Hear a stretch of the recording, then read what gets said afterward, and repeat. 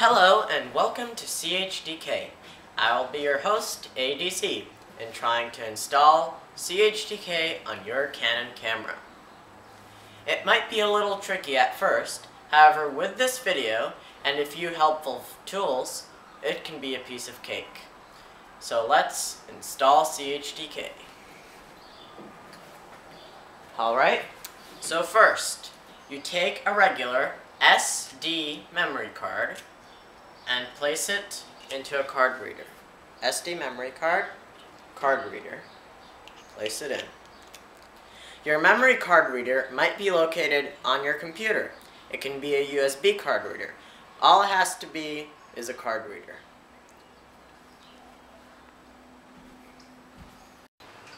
Okay, now you take your card reader and you place it into your computer in the USB port.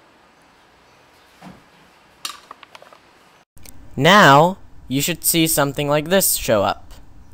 Just close it by pressing X. Now let's download Card Tricks. Just go to Download Card Tricks on the wiki. This should bring you to SourceForge. You will get a pop-up saying, do you want to save the file? You click Save File. Now it should start downloading on the bottom. Once it finishes downloading, go to Tools, Downloads, and a box should pop up. Now double-click on the file that you just downloaded, click OK, run, and Card Tricks opens up in a new window. Now you should have Card Tricks open on your screen. Click on the little postage stamp of the SD card. Now select the drive letter of your SD card. This would usually be the last letter on the list, for example, G. And then click OK. Now these are the details of your SD card.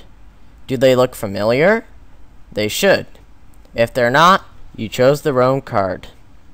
Now click Format as FAT. Click OK. Click OK again. And now it should start formatting as FAT16. Now this can take a long while. You can even check the progress in a command prompt tab, which should open up next to the Card Tricks. Let me move it into view. Now as you can see, it might take an extremely long time to format, especially if you have a large 4 GB card. So just let it run until it finishes. As you can see from the command prompt window, it is almost finished formatting. On my computer, this took around 10 minutes. However, depending on the size of your card, it might have taken 1 minute, it might have taken 30 seconds, it might have taken an hour. But now, it's finished formatting. After it finishes formatting, the little formatting message should disappear.